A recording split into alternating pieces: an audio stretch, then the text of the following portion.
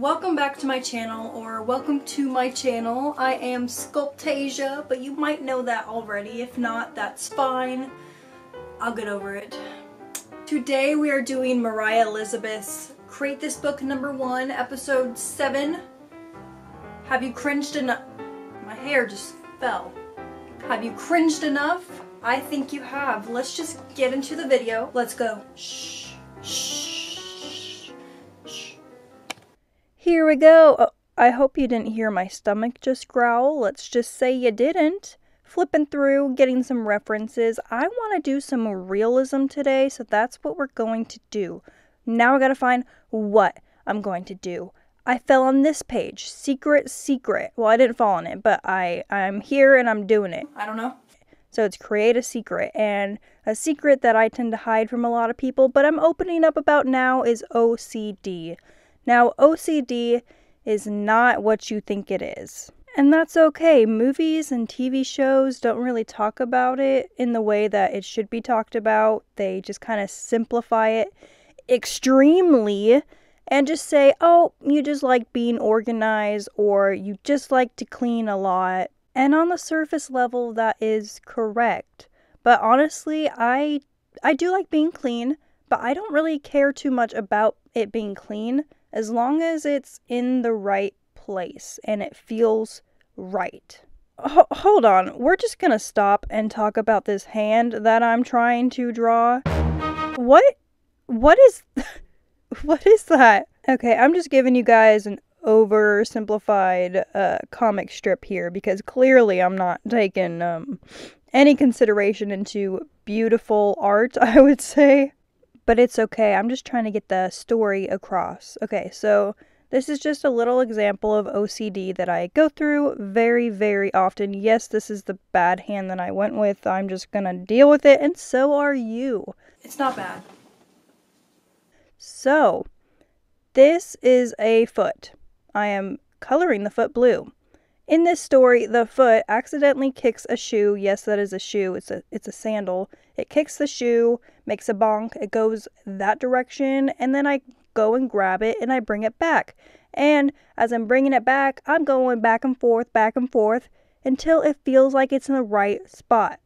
That is what an OCD symptom is you keep moving an object in the same exact spot, but slightly smaller until it feels right.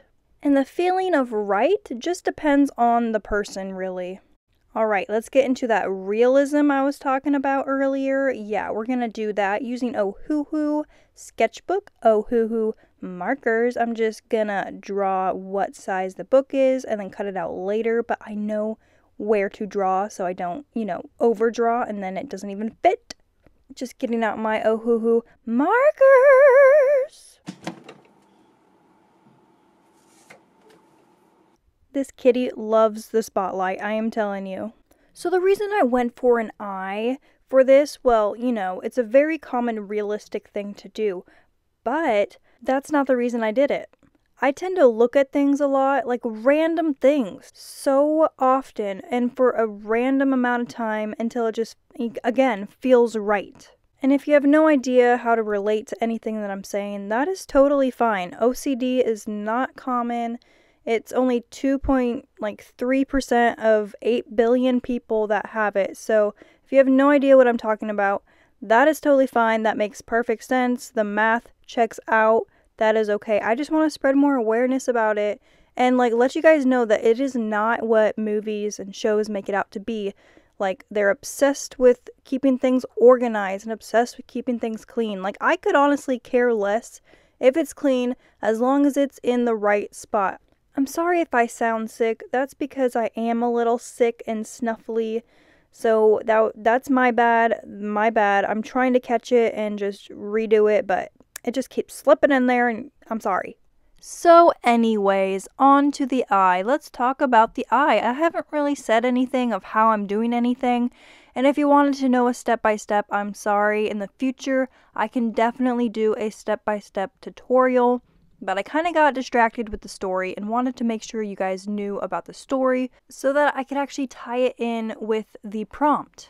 And I'm definitely using more than just Ohuhu markers. Yes, they are the star of the show, but I'm also using pencils and microns. As you probably noticed, microns I used for the eyelashes and the crease in the eyelid.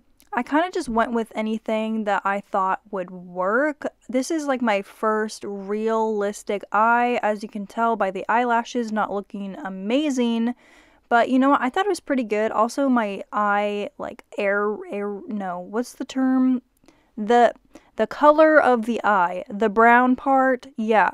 I didn't make that as perfect as a circle as I would like to, but in the future, I will definitely aim to do better. But, you know, I can't be too hard on myself. This is pretty good for, like, my first time, so I will be grateful for my OCD for helping me pay attention more to small details, because the more I stare at things, the more I notice, like, the different lightings and the different spots of things and, like, the different just details and things that I probably wouldn't even have noticed.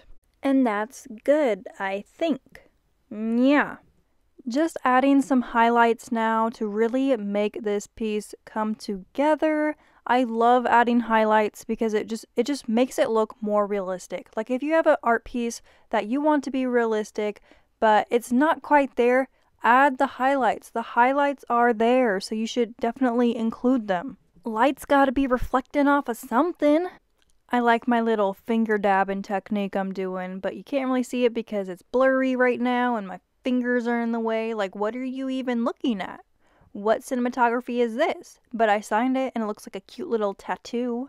Now I'm just gonna glue it. You gotta glue that shish kebab into the book so it stays there, okay? And look at it. Now I gotta Mod Podge it so it stays even better because the sick is coming out. I'm sorry, because it might just pop off. I'm saying it right now. The Mod Podge without it, it's just gonna not stay well. So you should definitely do that. Look how vibrant it is with the Mod Podge. It looks like a sealed book. Very pleased with how this turned out. Again, I kicked a shoe, I moved a shoe, move it back and forth, back and forth, back and forth until it feels right. That's just a common symptom, but it's okay. Is that even a symptom? No, I don't think it's a symptom. It's just something you do. But we're on to the next prompt, and that is create a fancy name, and you already know it. You already know. I'm writing Sculptasia, but I ran out of room, but it's okay. I'm creative, and I'm doing Sculptasia again on the other page because I'm going to do it in a different way.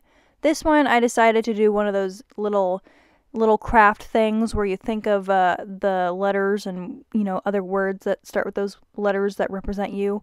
Yeah, well, I had to postpone that and then work on the other thing because I could not think of words. Like, have you tried thinking of words before? Why am I Southern, Neil? I don't know. Okay, I'm laying it on way too thick. Just kept coloring this in while thinking of other words, which I did eventually do, but I'm still gonna be on this girl right here. She is not done. She's reminding me of the princess,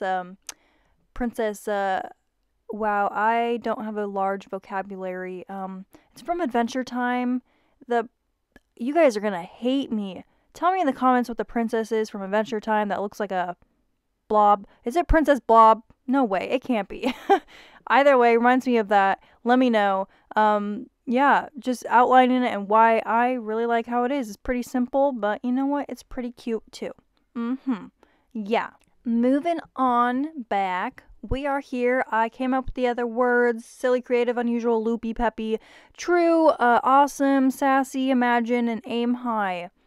Honestly, I do like those words. And I just kind of skipped to the end where I colored and doodled a little bit to represent them. But here they are. It looks great. I love it. And then I have this page here that I never filled in because I really don't love this page. Like, what am I supposed to do on this page? I don't know. It's a check mark. I checked it. Gonna leave that. Here's this page. I love it.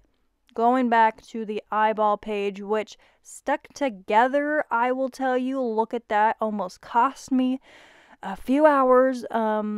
Yeah. Follow my socials. Alright, thanks for watching. I'll see you guys next time. I hope you enjoyed the art as I do. And I'll see you guys next time, which I just said, I think. But yeah, bye. Oh, my knee cracked.